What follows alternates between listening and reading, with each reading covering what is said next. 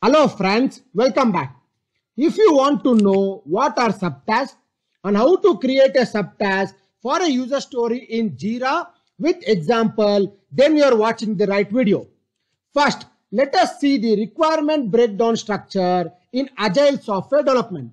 Here, initiative is broken down into one or more epics, and each epic is broken down into one or more user stories, and each user story can be broken down into one or more subtasks. Friends, to know how to break down initiative to epics and epics to user story, please watch the related video in my channel. I have also put the link in the description. In this video, we will only see how to break user story to subtask. Now, let us understand the concept of subtask by looking into the car manufacturing process. As you can see, to manufacture one car, lot of different work has to be done by different people, like frame and door fitting by John, engine fittings by Peter, dashboard fittings by David, tires fitting by Alex, glass fittings by John, electric work by Robert. From this concept, we can realize that manufacturing a car is a main task, and each of this work like frame and door fittings, engine fittings, dashboard fittings, and so on can be considered as subtasks. Only if all the subtask is completed, the main task is considered as completed. Even if one subtask is not completed, the main task cannot be considered as completed. To define, each subtask is a piece of work that is required to complete a main task. The main task can be a user story. Each subtask can be assigned and tracked separately by team. Now, let us consider an example where we have a user story to develop a login functionality for students in school management software. Now, let us see how to create subtasks for this story in JIRA tool. As you can see, this is the user story written in JIRA tool with all the required information like user story in the format, scope, precondition, non-functional requirement, acceptance criteria, and the attached UX and UI screenshot. Friends, to know how to write a user story in JIRA with all this required information, please watch the related video in my channel. I will also put the link in the description. Now, from this story, we can understand that we need to develop a login functionality for student where student can log in and use the school management software. Now, let us see what all subtask is required to fulfill this story. Click on Add a Child Issue. Here, we can create subtasks for the story. The first subtask we can create is front-end UI creation task, which involves work like designing the login page, inputting the username and password, and displaying error message when user provides invalid credentials.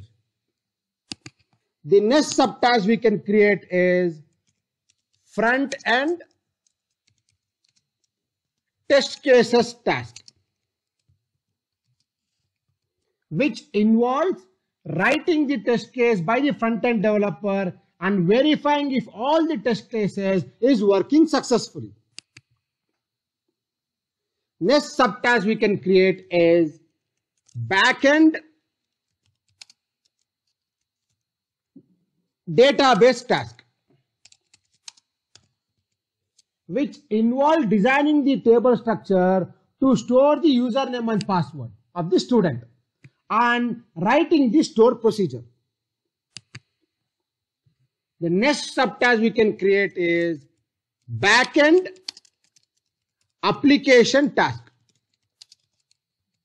which involves communicating with the database and validating the username and the password and allowing or rejecting the user to enter the software. The next subtask we can create is backend test cases, which involves writing the test cases by a backend developer and verifying if all these test cases is successful.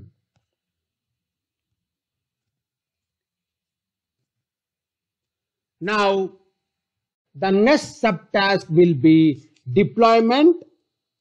Deployment is a process where the developed functionality of this user story is moved to testing server so that the QA member can start testing the story.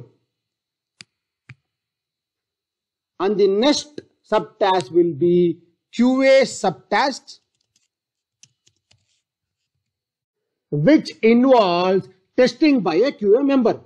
He will test if the story is working fine according to the scope and the acceptance criteria of the story. As you can see, we have created 7 subtasks for the story. Now, each subtask will be assigned in the name of the member who will work on that subtask. Click on the user icon and please assign the member for each subtask in this way.